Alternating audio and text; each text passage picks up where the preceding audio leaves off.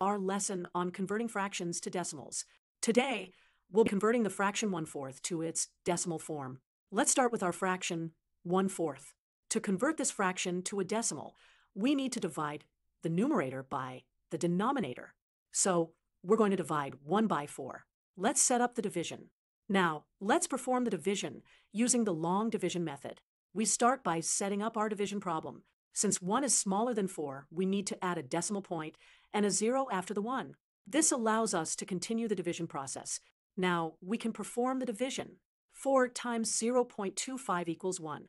1 minus 1 equals 0, so we have no remainder.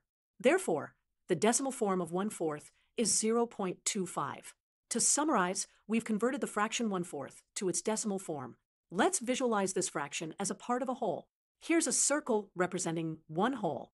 We can divide it into 4 equal parts.